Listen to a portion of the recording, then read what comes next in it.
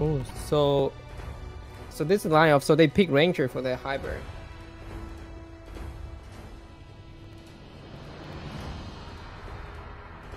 So for this lineup, what your like what you you know, what your reference on this lineup here? Damn, really hard to say.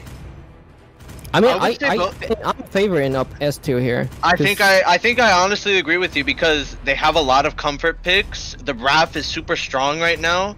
A lot of squishy heroes for the Granger as well. GOSU's lineup is not that tanky with the Bruno, the Bane, the Farsa, so it's not going to be too difficult for Granger to get kills. And again, Burn got his favorite hero. And yeah, as you can see, yeah, like the S2 lineups have a lot of CC. And I think like they have, I think their team fight is gonna be much better than GOSU. So as you can see, both jungler go mid. What do you think about, like, it's better to go mid or stop buff? Like, I think it really depends on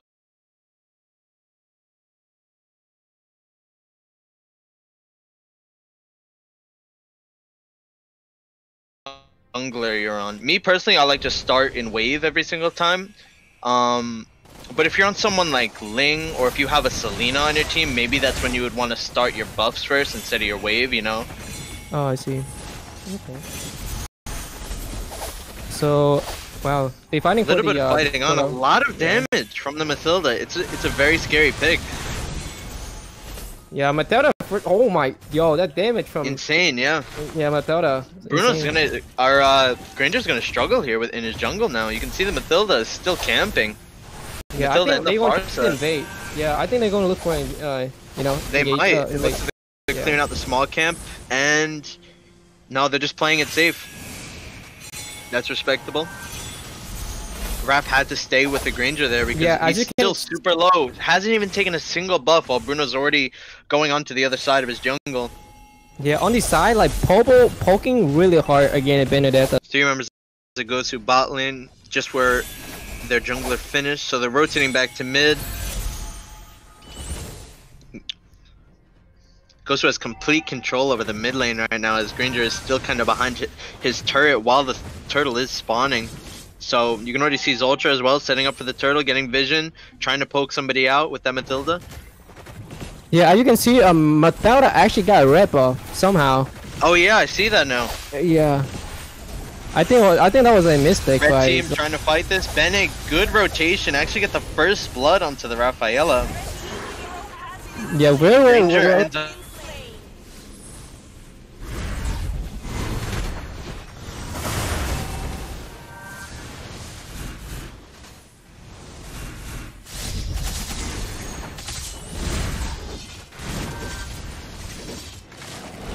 I think tried to get a kill onto the Bruno but couldn't quite do it. Yeah, but wow, the 1 HP, I just realized that. Yeah. Again, the Mathilda with all of her poke. Raph might... Yeah. It's good that they had Raph, because if they don't, they would have no healing, and that Mathilda would start to show a lot more. Yeah, I think Raphael pick is really nice for the S2 comp here, because they can just sustain in lane so much better. Yeah. But that Benedetta, man, went straight onto the Rafaela in that team fight, then went straight after the Granger. He couldn't do anything. Yeah. So GOSU going for the turtle now. Yeah, 4 members around here. They probably know that Granger is at his blue buff. See a little bit of trading between Zoltra and Burn. Farsa ulting, trying to zone out. And actually the Popol ends up dying. It's going to be a free turtle. Yeah, because I think GOSU knows that Yuzong earlier in early team fight, so Yuzong couldn't get any team fight now. Nice from Kagura, but here comes the Esmeralda. Granger there for the follow-up. Dragon coming in now. Bane quite low, has to flicker out. Farsa ends up dying to the Dragon. And yeah, I still think, honestly, Dragon is quite a strong hero in my opinion. A lot of teams are kind of sleeping on him at the moment. Yeah, especially Yuzong is really good against like comp that doesn't have a lot CC or is really squishy. But yeah, the problem with Yuzong now is like if he can pull out his he do really well in his early game, his late game, mid game is really well. See 4 members of S2 on the bot side now. Easy escape for Zoltra on that Mathilda. Just dash away with the movement speed. Gold lead by about 1,000 right now for GOSU. Not too crazy. Do you think this game might be going to late game? See a little engage here. And wow, she had no chance. Yeah, I think GOSU should be, if GOSU keep like snowballing, I think they would be able to end the game, but when I get to late game, I think I'm in favor at S2, so. S2 wins late game, you say? Yeah. I don't know. In my opinion, S2, the only thing that really does that good late game would be the Kagura, I guess. All the other heroes don't scale as well. They have a lot of CC, in my opinion. Ooh, another nice Kaggle. Can't really get any kills. Dragon comes in, but he's not going to be able to do much. Trying to cut off the Bruno here, but is not able to. Here comes the Mathilda now. Just a such a strong hero, Mathilda. Such a strong hero. I think the Dragon went a little bit too deep there. Yeah. He should have backed off a little bit sooner. I think he still had time to escape that. Yeah, S2 turning total right now. While General just went straight to his jungle. Is able to retribution that. Not a bad idea to go for that. And honestly, that's kind of well played. You know, they were down 4v5 on the map and they still went for the turtle because they knew it was free. Yeah, I feel like most teams they would have saw the death and they would have just left. Yeah, I think they saw the red buff was up on the GOSU team, and they just went straight to turtle. Right. See Raph and the Granger rotating top. They don't even go for it. Such a tanky side laner, Bene. 4 of GOSU members at bot side. They're going to be able to get that bot tower. The Dragon cannot defend that. He actually doesn't even have his ultimate up. Yeah, this is what happened to the Dragon. Like, he cannot way clear all the like side lane. Like Ben. Do you think it's because of the ultimate cooldown? Yeah, because of and then he came and clear weight that well compared to other like. Zoltra going in really deep on the Benedetta. We'll see if Granger can get the cleanup here. Not quite, but they're taking a lot of damage. Kag does go down, but traded for the Bane. And that's just going to be a simple 1-to-1 trade. I believe Granger did get his own blue buff. You can see his double buff plus the turtle. Not much action right there. Just went simple 1-to-1. Yeah, I think it's very. I mean, it's really good for S2 because they're behind. They got 1 kill, 1 for 1. Yeah, so I would actually. Really that's a really good point. Not only are they behind, but yeah, he was able to get his buff too. Yeah. So any trade is a good trade at the moment.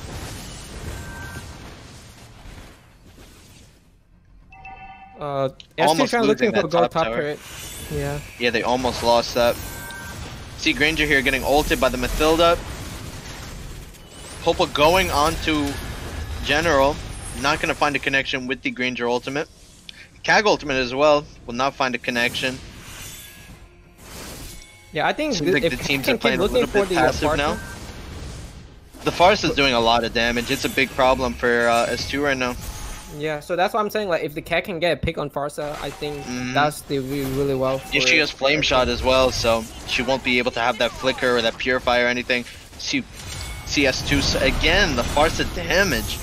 Dragon just goes straight to 50% HP as soon as he comes alive, decides to back off. And now GOSU's more set up around this turtle. This is not a good situation for S2 right now. Yeah. But they have Rafaela, so hopefully they can, you know, can sustain. Granger all comes out. GOSU does get the turtle. Another trade, just 1-to-1. But GOSU also did get the turtle in the mid tower, so it wasn't really a fair trade. Farsa again, just so much poke. They have to back off immediately. Yeah, very well played by GOSU. Like all the rotation from the side lane and engage from Mathilda. Very well played by Zoltra for sure. So what do you think S2 should do to pull up this game? It's definitely gonna be hard, man. It's hard to look for pokes, especially, you know, we were saying they have to find a poke on the Farsa, but with Mathilda there, it's just a free flicker. Maybe that's why the Farsa didn't even feel the need to bring a flicker or purify, because you already have it with the Mathilda. It's gonna be really tough as long as Zoltra plays his part and plays a little bit passive. And I mean, if he's there while she's getting dove on, she's never gonna die. It's gonna be very difficult to get back in this game. Yeah. I mean, I think if the Yuzong can pull up close, but I think it's gonna be really hard though. The Mathelda is just really annoying hero, like to get a pick on, because they can just free flicker. But a 4K gold lead now. I would say GOSU wins late game as well, honestly, because the Bane damage is gonna increase. Sure, the Benedetta might get a bit weaker, but besides Bene, every hero is valuable late game. Yeah, I think Farsa and then Ben, yeah, for sure, they're gonna be really strong late game. So they're going for a blue buff. Blue going over to GOSU. Bene trying to find some connection. They really just can't move up because the Farsa. Yeah, I feel like they were so scared of Farsa's ult there. Yeah. And you can see why. I mean, look at that damage. One more hit and Rafaela was gone. Yeah, like GOSU have a lot of poke here. Only Farsa. Zultra going really deep there. But just so tanky as well. Actually ends up killing the Farsa. Again for a 1-to-1 trade. Trying to look for the Bane now, but Granger already spent his ultimate. He will not have that to clean up the team fight. I think S2 will try and go for lore, I think. Again, just a lot of 1-to-1 trades. No, I think there might have been looking for this Bruno here, actually. No, they're not going to be able to connect. 4 members of S2 at top lane right now. Really want this top tower. It's going to be interesting to see what happens here. Yeah, I mean, that's actually really good rotation by S2. Because they actually got 1 tower of this, so they can stay, trying to keep up the goal with the GOSU. Gold lead is still there, though.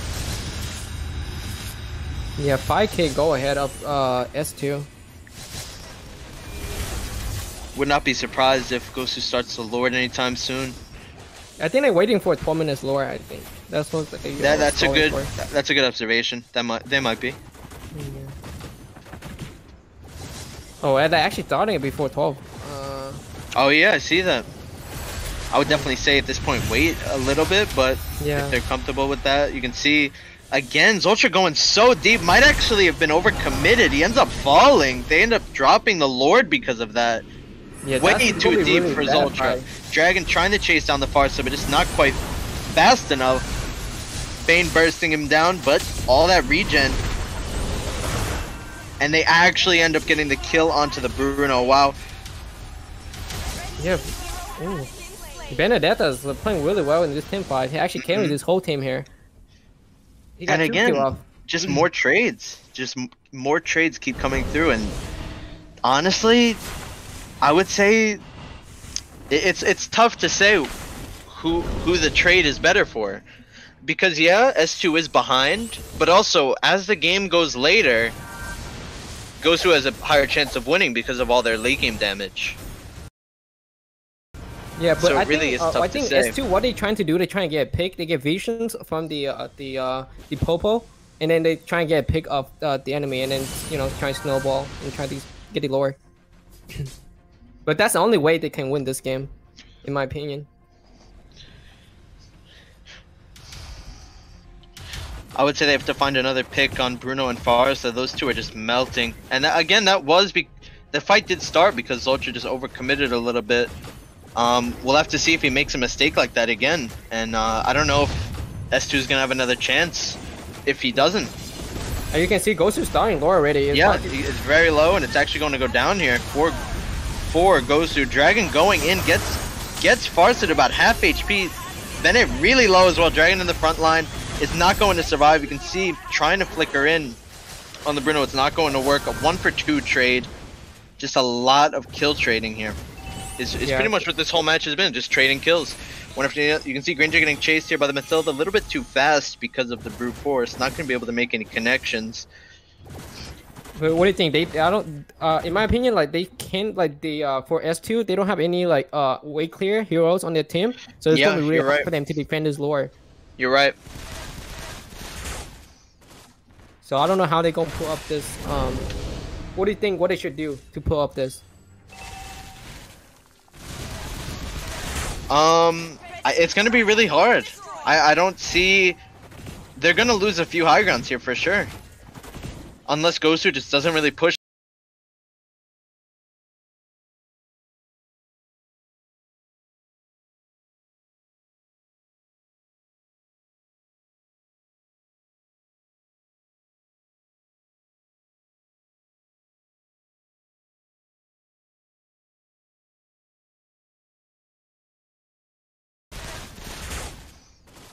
So I don't know how they gonna pull up this. What do you think? What they should do to pull up this? It's gonna be really hard. I don't see. They're gonna lose a few high grounds here for sure. Unless GOSU just doesn't really push that hard. I mean, they have the Bane ultimate as well. Mathilda can just zone everybody. We'll see what happens to S2's high grounds here. Yeah, as you can see, they cleared the lore already. Farsa damage, insane Farsa damage. Both side lanes getting pushed. S2 chooses to defend top. And you can really see the CAG damage starting to come online. Like we said, that's probably S2's greatest late game hero, and you can really start to see the damage coming out. Yeah, actually, this really great like defending by S2. I didn't. Yeah, I'm surprised. Lose any. Yeah. I don't understand how they didn't lose a high ground, really, with all the late game. Yeah, I think maybe GOSU was just playing a little bit passive there, not trying to overcommit to anything. Yeah, they just trying to be really passive. They don't try to not throw the game, I guess. So both teams just kind of reset, go back to their sides. You can see GOSU just completely went back to their enemy side right now. Yeah, they're trying to freeze the wave. Finally going across. Yeah, good point. Yeah, Soldier they start push checking with that Mathilda versus 5 people, and he still can easily walk up. Again, the CAG damage sent that Bane to 70% HP with 1 hit. Wasn't even her ultimate, and she just got Holy Crystal now. So her damage is going to be even higher in a little bit. Yeah, so I just think GOSU just waiting for the next lore and just freezing the wave. Don't let them take any buff. I think that's what they're trying to do right now.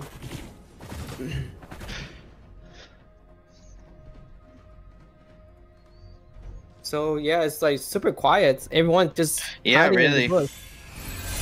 Ultra just individually. Wow, good Farsa stun. You can see Dragon trying to go in on this opportunity here, but doesn't quite get the Farsa. And now the Dragon's in a horrible spot. Actually ends up surviving. Wow, that's really big. Nobody died, even though the Dragon and Mathilda were extremely low. Wow. Yeah. Wow. Very close team fight by both teams. But at the end of the day, they did lose their bottom high ground tower. Yeah. So that is going to start pushing a bit harder than usual minion waves. Other than that, though, they're doing a good job of defending. Yeah. You can see the Farsa Poe is going to be really hard for S2 to defend here. Popel hasn't really been able to do much this game. I feel like that's because of the Farsa pick, really. He just gets outranged.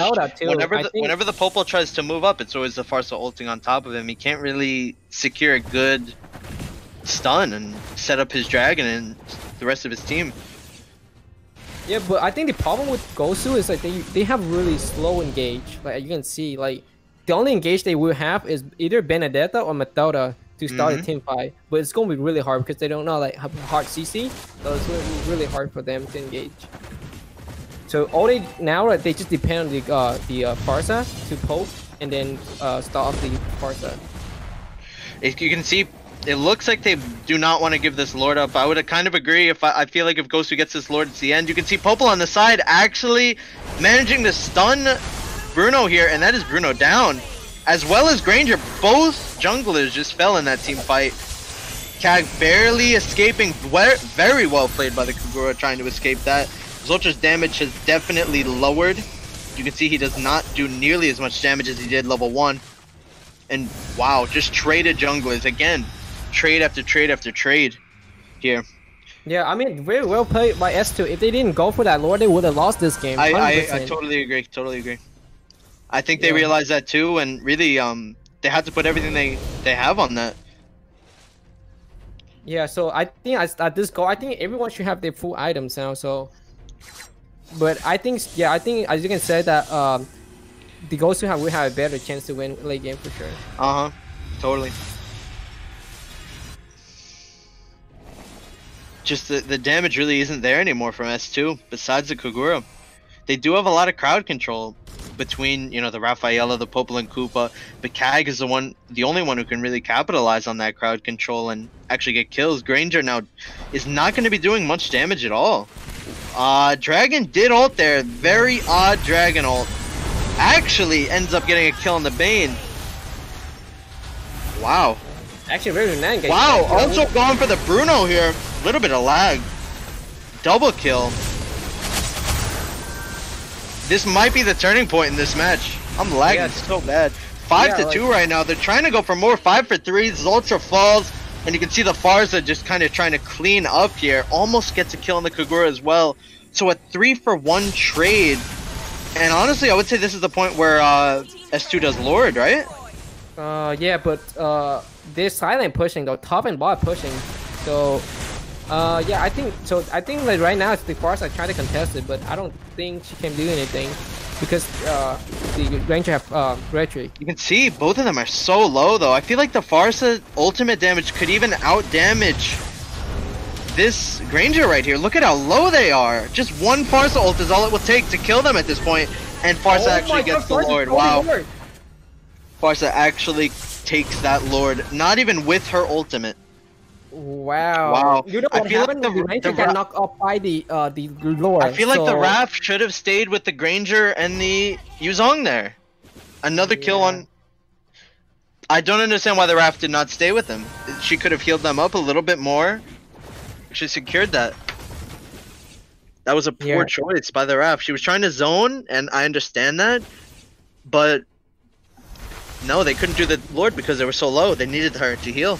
Yeah, so that's why they back out of it. And this might be the end of the match because of that. But the problem with Stoner is still dead though. So it's like 4 versus 4. Right, so. But they still do have their marksman. And the Dragon is dead. And as we were talking about, like, I mean, that's like their only engage, really. Lord's still full HP. And they did change Lord, so now it's actually a more defensive Lord. You can see it just charging straight to that high ground. Mid-high ground gone. Dragon's up in 15. Kag just got 2-shot. Yeah, I Granger's trying to do the best he can, but he does no damage. Yeah. Wow. Right. That Lord decided the game. I think whoever got that Lord was gonna win the game. Yeah, very nice play by Farsa. She's, you know, she stayed slow and then tried to steal the Lord. Yeah, very well played by Farsa. If she didn't steal the Lord, I think S2 gonna have a really, you know, big